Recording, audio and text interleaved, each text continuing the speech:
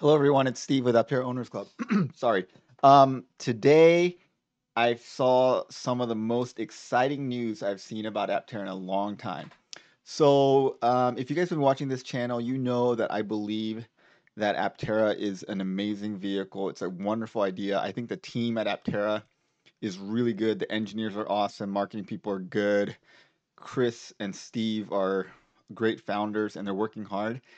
And the only thing I'm worried about is that will they run out of money before they make it to production? And I had a video a few days ago, or was it a week ago? I forget. But anyway, in their SEC filing, they said they needed an additional $50 million at least to make it to production. And in today's economic situation where capital is hard to come by, it was going to be very difficult for them to find $50 million. But today, August 24th, 2022, this was the announcement from the California Energy Commission. On, on March 2022, the California Energy Commission released a grant solicitation and grant application entitled GFO 21-6050 Zero Emission Transportation Manufacturing.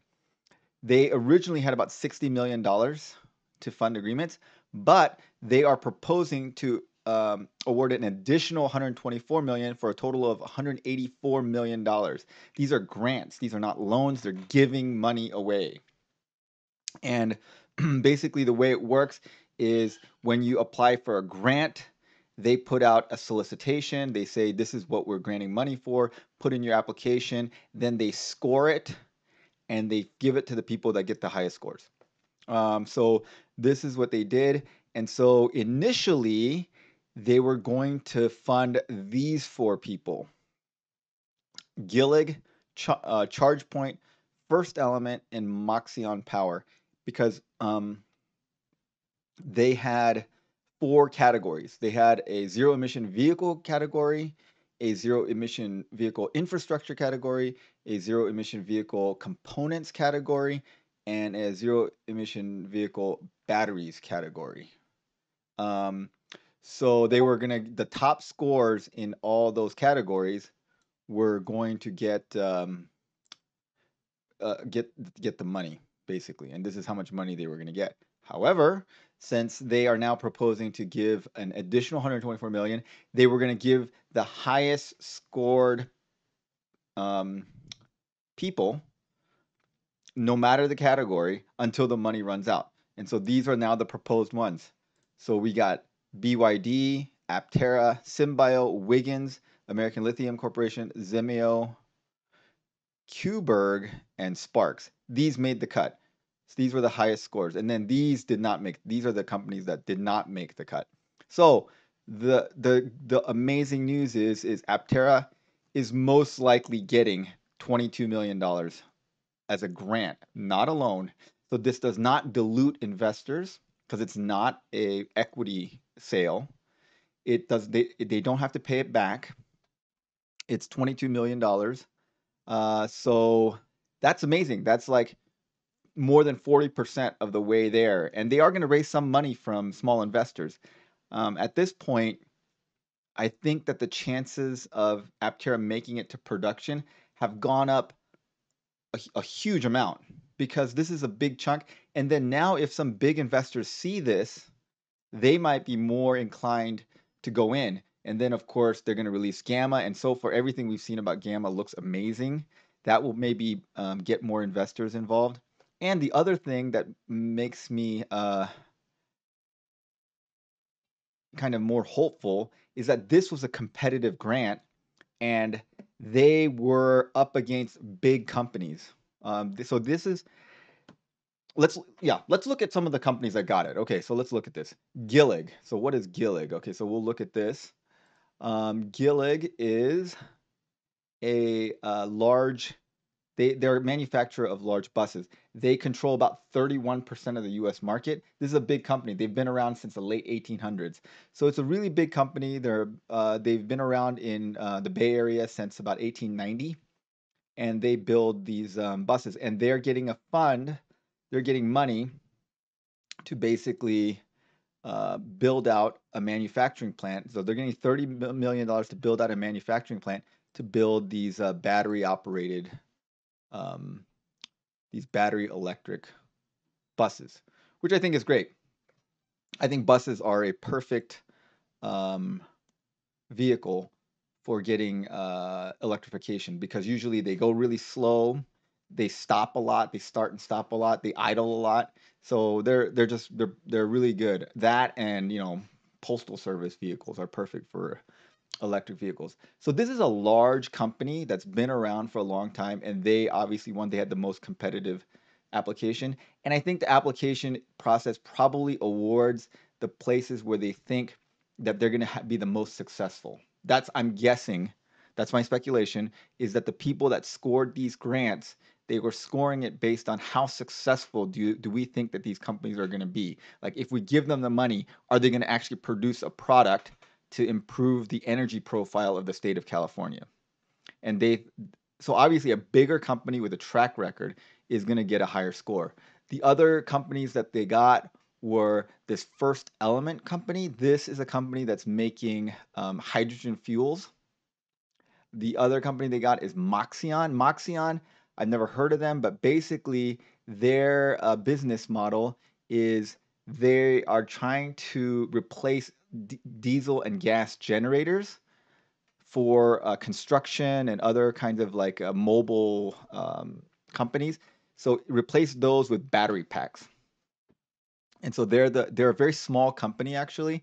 They have raised only $13 million. So the money that they're getting from this is going to be huge for them because let's see, they're getting $15 million. So that's more than they've raised total in the lifetime of their company. They are a private company with less than 50 employees. They're a startup. They are a smaller company than Aptera even. And then the other companies that got awarded was BYD, and BYD is this company. BYD is actually a Chinese company, but they have this bus manufacturing plant in Lancaster, California. And BYD is the second largest manufacturer of electric vehicles in the world after Tesla by volume. They have revenues of over $40 billion a year. So, I mean, if you think about it that way, there's two ways of thinking about it. One, and then, ChargePoint is one of the largest charging networks. By total number of chargers, they are the largest charging network. They have far more chargers than Tesla does, even. Most of them are level 2 chargers. So, Tesla does have the largest fast charging network in the country, but ChargePoint has the largest network. So, ChargePoint is a very big company. Gillig is a very big and old company. These two are small companies, Moxion and First Element. BYD is a huge global company. And these are the companies that Aptera was up against, and Aptera did very well as a startup. So I think that bodes well. And I think that this actually bodes well for their ATVM loan, so the Advanced Technology Vehicle Manufacturing Loan that the federal government is handing out. Now that's a loan, not a grant, and Aptera applied for about $150 million of that.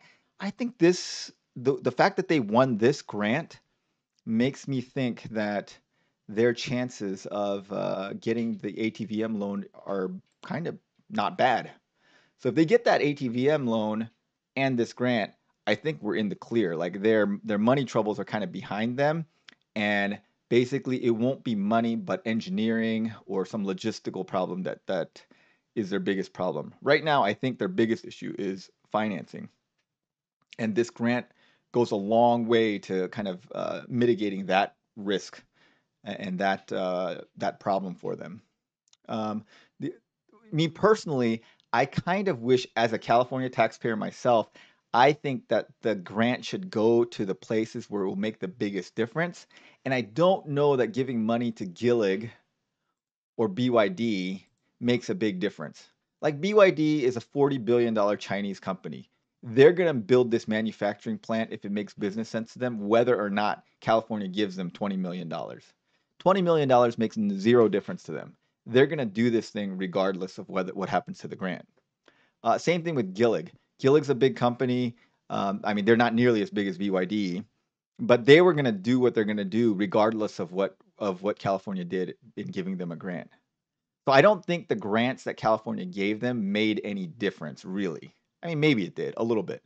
But for places like Moxion, this is game changer for them. This is really going to help them advance their business, and this business is probably good. I'm not a big fan of hydrogen fuel cells because I think they're not the way to go, but maybe I'm wrong, and this will make a big difference for them. And for Aptera, it's huge. Makes a huge difference to Aptera. If they took the money they gave to BYD and gave it to Aptera, I mean that would be huge. So personally, I would have liked that. And of course, I'm a totally unbiased person, um, running an Aptera fan channel.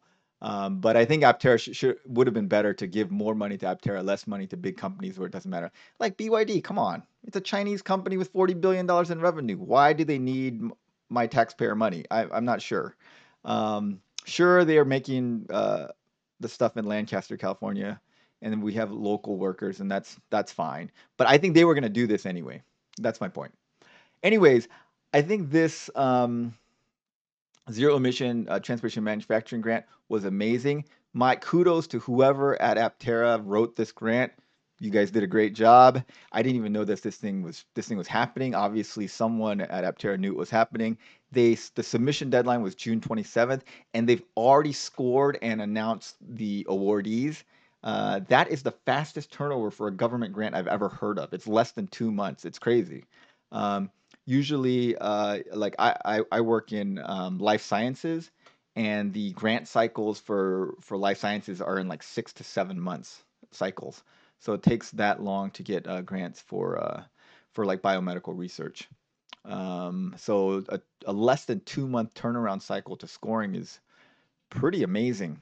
Anyways, this is the best news that we could have about Aptera. I think this really, really significantly increases the chances of them making it to production, delivering cars, because money is the biggest problem for startups, especially now. It's always a big problem, even when capital is easy to come by, and especially now when capital is hard to come by. It's hard, but they've got a $22 million grant from California that's almost definitely happening. I think the meeting that's coming up to approve this is just basically rubber stamping it. And then I think this bodes well for the ATVM loan. If they get that, we're totally in the clear. And then also, I think that this gives a lot of confidence to big investors, to who see now that it's a little less risky and they're more likely to invest. So I think this, combined with the Gamma release that's coming up in a couple weeks, is really good. I'm sure everyone at Aptera is breathing a sigh of relief and feels great about this. And us as future owners, we should be very happy about it too. Okay, so I look forward to your comments below. Thanks again to our supporting members, as always, and have a great day, everyone.